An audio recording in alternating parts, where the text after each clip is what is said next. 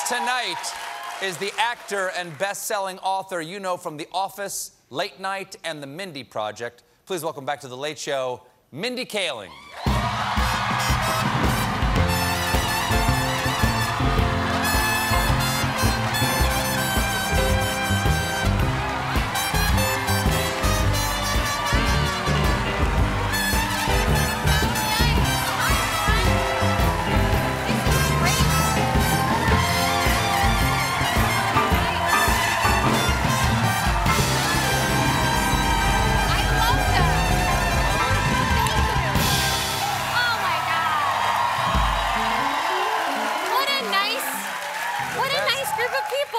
It is lovely to have you here. It's always great to have you on the show. You're one of my favorite people. And then the last time you and I spoke was on the COVID, you know, on the Zoom thing. And you announced the birth of your son, Spencer. Which all happened. The surprise announcement. Yes. Nobody knew. Nobody knew. And then I gave birth in September. So and the second child in 4 years. And you look fantastic, especially for someone who I know is not sleeping.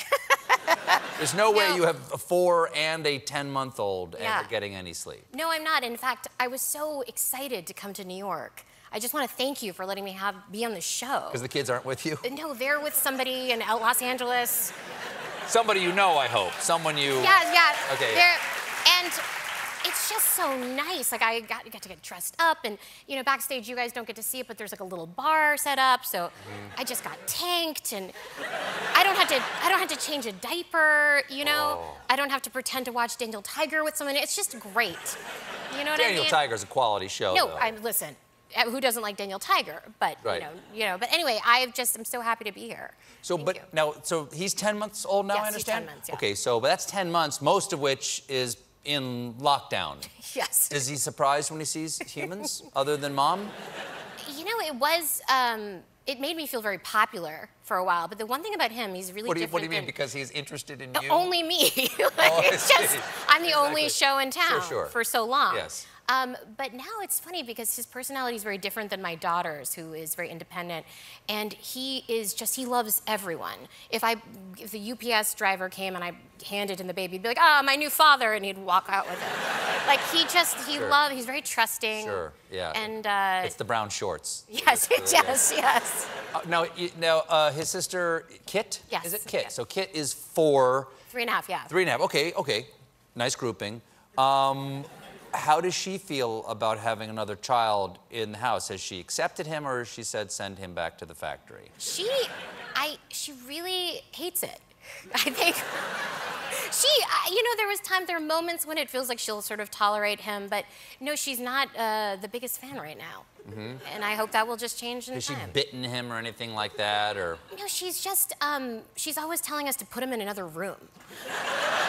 Like, we'll be all having dinner together, and she'll be like, "I think Spencer should go."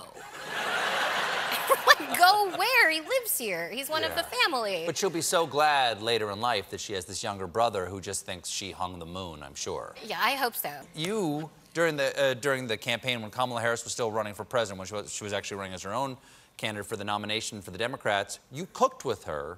Now that she is the first female vice president, the first South Asian, first African-American vice president, does it feel weird to know that this historical figure's been in your kitchen? It's nuts. It's absolutely nuts that she actually deigned to come to my house. Because, I don't know, like, it's not that great. I mean, it's fine, but she came over and we cooked Indian food together, you know, talked about Indian stuff, and I love her. I think she's so strong, and she's really principled. But the only thing that I noticed when she came over and she cooked, because we cooked dosas together, which is traditional South Indian food, was like... What's a dosa? A dosa is like an Indian-like crepe that you put, And so when we were cooking, I was like, she's so great. But then there's this one thing that I was like, she is a little politician-y in this one specific way, which is that I made the food, and it was really bad. It tasted bad. And on camera, she was like, "This is delicious. You're an amazing chef. And I was like, oh, like she is a politician. She has to be. Sure. I think we have a clip of this moment. Is this the I think it is. moment? And I see if you can discern the moment at which she's being political. Thank you for eating this. I would give this a hard B-. The dosas weren't, I didn't think they were. But the flavor is very nice. Thank you. I was nervous cooking in front of you. But you shouldn't be. You're such a good cook. Okay. Thank you. Very good. A lot of flavors. Yeah, I'll take nice. it. Yes. Yeah, it's very polite. We have to take a little bit of a break, but yes, I know. But stick around. We'll be right back with more Mindy Kaling. It's going to be lovely.